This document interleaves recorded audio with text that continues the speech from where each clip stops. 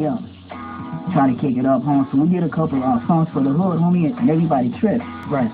So then a couple people got a hold of them, and they were like, damn, you know, you should try to take this serious, man, this and that. So we did a couple songs, homie. I did a couple songs, and my homeboy, he had like a year to go. So we figured, you know, you do a couple songs, when the homie get out, he go ahead and do the rest of the film. Right. So my homie ended up getting out, man. Picked up a bunch of songs on the album, so by that time, homie, I thought I was a rapper, man. Right. So I wanted to get out on it, you know? Right. Because I know sometimes we be kicking them, and you say sometimes, you know, you're saying, I ain't no rapper.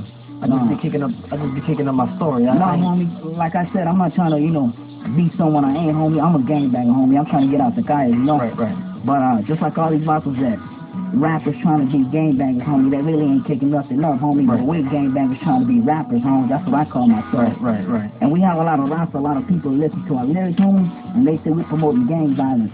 But I don't look at it like that, homie, because when a youngster, little kid, or whatever listens to what we gotta say, they kind of think twice, man. You're right. And you don't hear about that from all these other rappers that are rapping, trying to take up the gangster side of town. You don't hear that from them, homie. Right.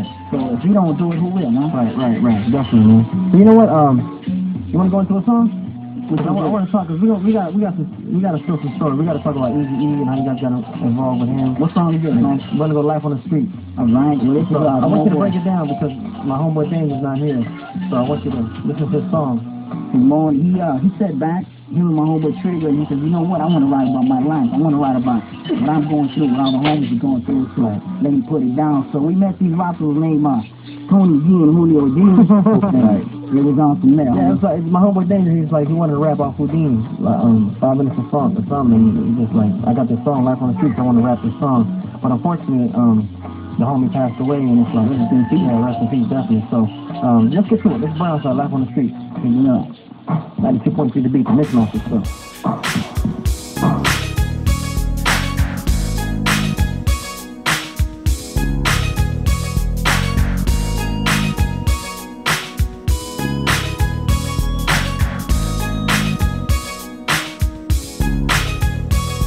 It's an everyday thing on the east of town. Times ain't good, but they won't hold me down. I'm out to get mine and won't get left back. I can't get me a job, but I could get a dope sound.